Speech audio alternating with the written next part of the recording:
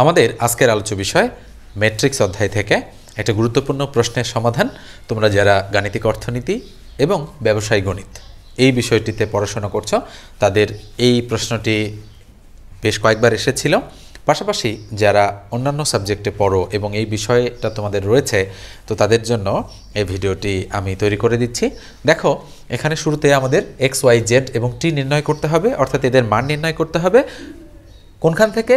2 into একটা matrix 3 into আর একটা equal 3 into আর একটা ম্যাট্রিক্স দেওয়া আছে, অর্থাৎ ইকুয়েশনের মতো করে এই জিনিসটা দেওয়া আছে। সেখান থেকে আমাদের ফাইন্ড আউট করতে হবে এক্স ওয়াই জেড এবং টি এর মান। তো চলো আমরা অঙ্কটার সলিউশন শুরু করি। শুরুতেই আমরা লিখব দেওয়া আছে। কি দেওয়া আছে বলো তো দেখি? দেওয়া আছে আমাদের 2 into x Z Y T, ওকে, এটা দেওয়া আছে, প্লাস 3 ইন্টু আর একটা ম্যাট্রিক্স দেওয়া আছে 1 -1 0 2 ইকুয়াল আমাদের দেওয়া আছে 3 ইন্টু 3 5 4 6 এটা। তাহলে বা আমরা এখানে কি লিখতে পারি? 2 দিয়ে প্রত্যেকটা উপাদানকে গুণ করতে হবে, তোমরা নিশ্চয়ই জানো। 2x 2z 2y 2t, ওকে, একটা ম্যাট্রিক্স আমরা পেলাম। প্লাস হচ্ছে আমাদের কি হবে? 3 দিয়ে প্রত্যেকটাকে গুণ, তাহলে 3 -3 0 3 2 6 ইকুয়াল। এবার আসে এই 3 দিয়ে প্রত্যেকটাকে গুণ, তাহলে 9 3 5 15 3 4 12 3 6 18, ওকে। এই হচ্ছে আমাদের একটা ম্যাট্রিক্স। তাহলে আমরা এবারে কি করব? এই দুটা ম্যাট্রিক্সের মধ্যে সম্পর্ক কি? প্লাস, তার মানে এই দুটো আমরা যোগ করে দিব। তাহলে 2x + 3 2x প্লাস হচ্ছে 3। এবার 2z এর সাথে এটা যোগ, তার মানে 2z প্লাসে মাইনাসে মাইনাস কত হবে? দেখো 2z প্লাসে মাইনাসে -3, আমরা কিন্তু যোগ করছি, গুণ না, ওকে। 2y + 0 তার মানে 2y। এবার আসো 2t প্লাস হচ্ছে 6, তাহলে 2t প্লাস হচ্ছে 6, এইটা আমরা পেলাম ইকুয়াল। এইদিকে আমরা যা আছে তাই লিখছি, 9 15 12 আর 18, ওকে, এটা আমরা লিখে দিচ্ছি। তাহলে কি হবে এখানে? তাহলে আমরা এখান থেকে দেখো তো দেখি কি করতে পারি। আমাদের মান কিন্তু বের করতে হবে, দেখো এক্স ওয়াই জেড এবং টি এর মান। তাহলে আমরা এখান থেকে লিখব যে একটা লাইন আমাদেরকে এখানে লিখতে হবে। লাইনটা হচ্ছে যে এখন উভয় পক্ষ থেকে সমজাতীয় পদ সমীকৃত করে পাই। এখন উভয় পক্ষ থেকে সমজাতীয় পদ সমীকৃত করে পাই, এটা আমরা লিখব।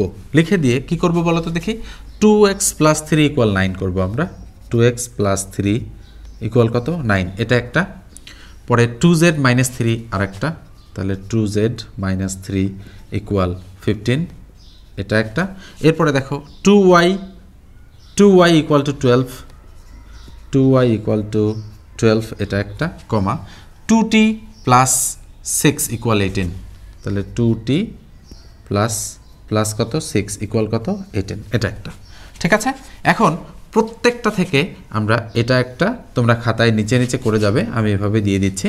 তাহলে কি হবে বলো তো দেখি? বা তাহলে 2x = 9, তাহলে 9 - 3, তাহলে বাকি হবে 2x = 6, তাহলে সুতরাং x = 6কে 2 দিয়ে ভাগ করলে কত হয়? 3, এটা পেলাম।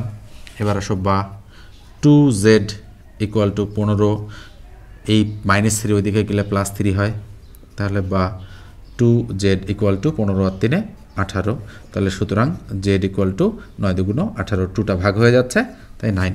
এবার আসো বা y = উপরে 12 তার নিচে 2, তাহলে সুতরাং y = কত হচ্ছে? 6, কাটাকাটি করলে, ঠিক আছে। এবার আসো বা 2t = 18 - 6, তাহলে বা 2t = 12, তাহলে সুতরাং t = উপরে 12 তার নিচে 6, বা উপরে 12 তার নিচে 2 হলে হয় 6। তাহলে কত কত পেলাম? আমরা সমাধান পেলাম। আমরা নিচে কি লিখব? আমরা নিচে লিখব যে এখানে নির্ণেয় সমাধান x = 3, z = 9, y = 6, t = 6। তাহলে আমরা লিখব যে নির্ণেয় সমাধান x = 3, z = 9, y = 6, t = 6, এই হচ্ছে আমাদের কি অ্যান্সার। তাহলে এই অঙ্কটি তোমরা নিশ্চয়ই বুঝতে পেরেছ যে আমরা কিভাবে অঙ্কটার সলিউশন করলাম। তো এই ধরনের যে অঙ্কগুলো রয়েছে, অর্থাৎ 2টা বা 3টা বা 4টা ম্যাট্রিক্স একসাথে দিয়ে তোমাদের বলতে পারে যে এক্স ওয়াই জেড বিভিন্ন রকম যে চলকগুলো রয়েছে সেগুলোর মান বের করার জন্য, তাহলে কিন্তু আমরা এই প্রসেসটা এখানকার ফলো করব। তো আমি আরেকটা অঙ্ক তোমাদেরকে তুলে দিচ্ছি, এই অঙ্কটা তোমরা কিন্তু ঠিক একই নিয়মে সলিউশন করবে। ঠিক আছে, আমি এটা মুছে দিচ্ছি। দেখো আরেকটা অঙ্ক আমি তুলে দিচ্ছি। অঙ্কটা কি? অঙ্কটা হচ্ছে যে এক্স প্লাস 1 ওয়াই প্লাস 2, তবে এক্স প্লাস 1 আর হচ্ছে ওয়াই প্লাস 2, 1 3 1 3, এটা একটা ম্যাট্রিক্স। বলো তো এই দুইটার মধ্যে কি সম্পর্ক? গুণ সম্পর্ক, মাঝখানে কিন্তু ইনটু, অর্থাৎ গুণ সম্পর্ক। এরপরে গুণ করার পরে এটা ইকুয়াল ওই ফলাফলটা, এটা ইকুয়াল আরেকটা ফলাফল, এটা ইকুয়াল আরেকটা ফলাফল, এটা ইকুয়াল আরেকটা ফলাফল। এভাবে আমরা কিন্তু ক্যালকুলেশন করব। এখান থেকে কিসের কিসের মান বের করতে বলেছে? এক্স ওয়াই জেড এবং পি। তাহলে এক্স ওয়াই জেড এবং পি, এই কয়েকটা জিনিসের মান তোমাদেরকে এখান থেকে বের করতে হবে। নিশ্চয়ই এই অঙ্কটা কিভাবে সলিউশন করতে হবে তুমি বুঝতে পেরেছ। এর আগেরটা ছিল আমাদের একরকম, অর্থাৎ আমরা কোনো একটা উপাদান দিয়ে গুণ করেছি, এটা কিন্তু এই দুটো ম্যাট্রিক্স আগে গুণ করতে হবে। গুণ করার পরে যে ম্যাট্রিক্সটা বের হবে সেটা সমান এইটা ধরতে হবে। ঠিক আছে, ধরে আমাদের ক্যালকুলেশন করতে হবে। তো এই অঙ্কটাও আশা করছি তোমরা সলিউশন করতে পারবে। তো আজকে এই পর্যন্তই। ধন্যবাদ সবাইকে, ভালো থেকো, সুস্থ থেকো। আর যারা ফেসবুক পেজ থেকে দেখছো তারা অবশ্যই পেজটি ফলো করে দেবে। আর যারা ইউটিউব থেকে দেখছো তারা সাবস্ক্রাইব করবে অল সিলেক্ট করে। ঠিক আছে, ধন্যবাদ সবাইকে।